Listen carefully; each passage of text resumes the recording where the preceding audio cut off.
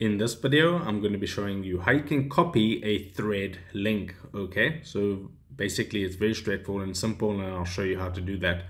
So let's just say I want to copy the link to this John Cena thread right here. So all you can see at the bottom below the thread is all those icons, and the icon that we actually want to click on is the share button. Okay, so that's one on the far right hand side, that paper plane icon. So I'm going to select that, and there you can see right there the second last option is copy link. Okay, so I'm going to click on copy link, and that says link copied to clipboard. Okay, so all you want to do now, so what you can do now is you can take that copied link and you can post it wherever you want to post it. It can be Instagram, it can be Messenger, it can be WhatsApp, whatever you want to post it onto.